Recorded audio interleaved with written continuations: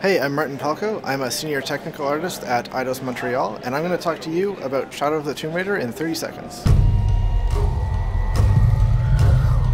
On this game, we did a lot of work improving a lot of visual effects, such as fire, smoke, explosions, water. One of our goals is to be very realistic, and we use a lot of real-world physical formulas in the game. For the fire, we actually measure the temperature of the flame and generate a color based on that. So there's a scene where Laura's wading through a pool of water that has oil floating on the surface. So we did a lot of work to make that oil very believable, including like the sheen and the color separation on the top of the water and sorry guys, we're out of time, but you can check out more about Shadow of the Tomb Raider at this year's E3.